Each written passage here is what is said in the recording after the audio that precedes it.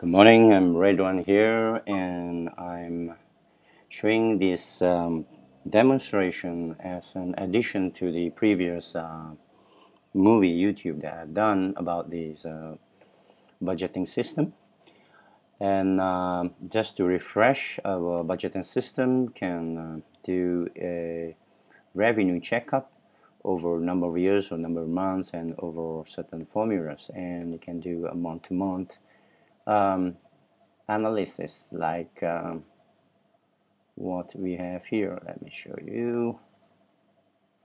Yeah, like what I was just trying out. You can do a year on year for the last 3 years and do a over an average trend and for the month of October.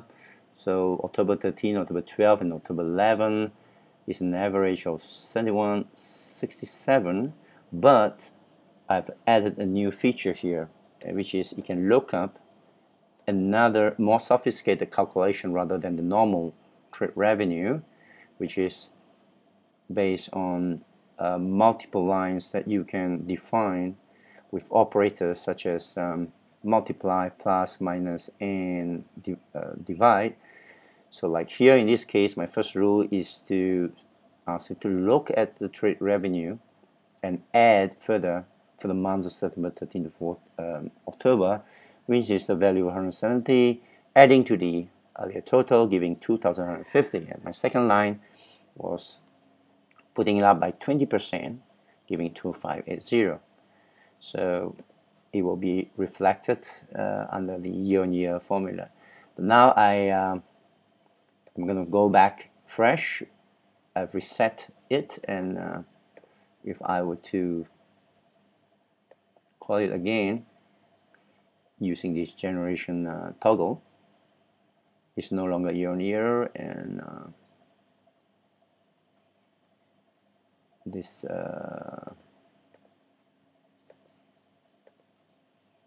October 14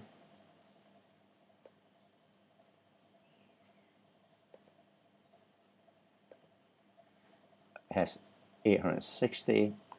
Let's start afresh with nothing on.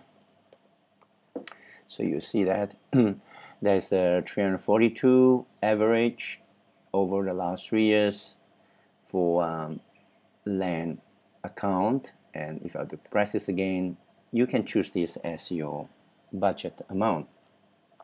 Okay, but with a lookup, which I was showing, it can now be a different figure. In this case, it's 860 because let's see again. Because I did not save it, let's see what's the original figure so we can keep track. It is 165 originally, and when I put in for the formula, it becomes because there's a pro rata here, let me remove this. It's become 860 because adding 170, blah blah blah, losing track again. Let's see again.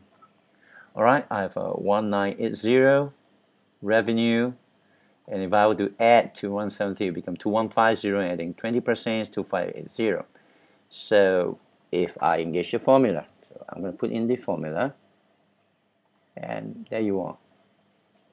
It becomes 860 because we have a average, which is divided by 3, 2580 divided by 3 should be 860. So if I were to check this again, I can accept this as my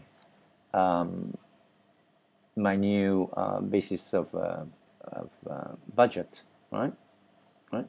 I could have, what I'm saying is that I have few choices here. I could go to the original 342, the last average of the last 3 years I'm looking at. I can have it as a percentage, and I can compare, right? So one more click is here. I have to leave it 0, 342. Yeah, I can compare it this way. You can leave this blank, but you can still leave it on but the system will give priority to check for percentage. Okay, so this is one type of budgeting that I can take it from the normal trend and look up the revenue. Now with the formula again, you can have different set of figure. You can have it by the actual amount or as a percentage, right? As a percentage. So this 39% is the original land usage figure of 300 something over this new figure, giving you this. So you have three kind of choices, and most powerful is in here. You can keep on adding more formulas, right? Let's say on the plus, you can choose from any account, from any period, or under any project code, and or just a set amount. Let's add another 50 to it.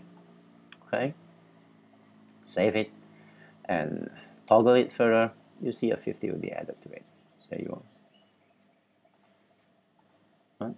And this is how it's arrived at. The 50 is added at the end. So that's it.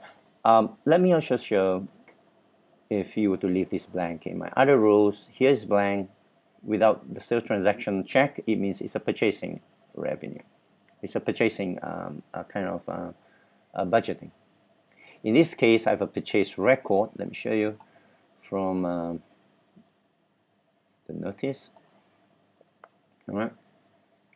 For notice, you see that I have a purchase done, which is set to quantity.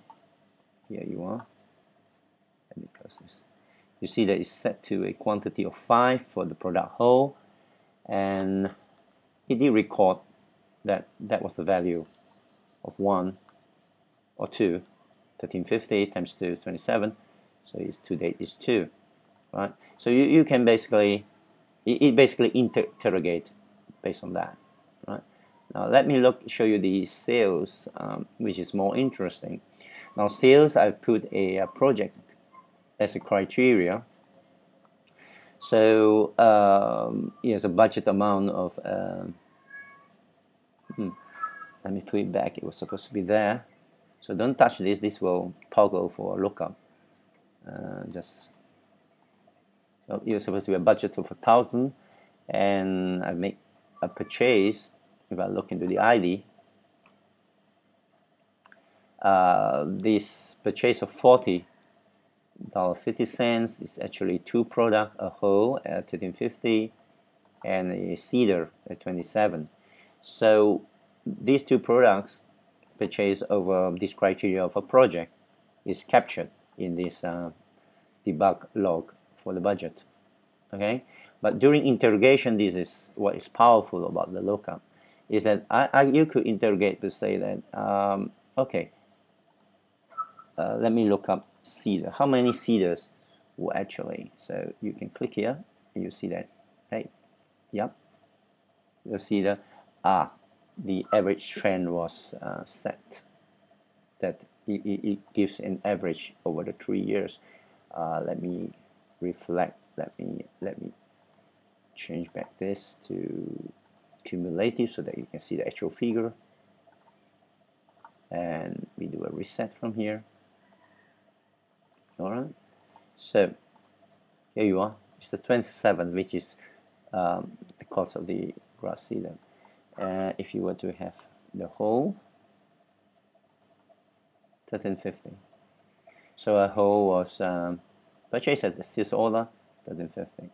If you were to select other criteria, it's nothing, because we did not have a combination of these criteria. So if you were to say that, hey, what was my sales with no criteria? Nothing, right? Okay, but what are my sales under standard? Yeah, that was 1350. With all my sales not particular to a product, yeah, oops, yes, it is 40, 50, right? So again, you can do lookup. You can say, okay, I'll make my sales particular to revenue, right? So other revenue, yes, nothing. Over the 3 years, yes. Oh, other revenue is nothing. So 4100 trade revenue, yes, there is. So this is if you want to do a lookup and say that I'm going to use my revenue as my basis, or I want to use it as a percentage. Yeah, so it's 10% of that amount. And again, you can go and create more formulas here, right? More formulas to say, okay, I want it to be less of some other account. Let's say the land account, yes, because I have some details in the land account. Okay, I will just put in some periods. Right. So let me get back here. Toggle again. You see that it affects the final figure. So this is sticky. So I mean, don't touch this if you are not doing any planning for this.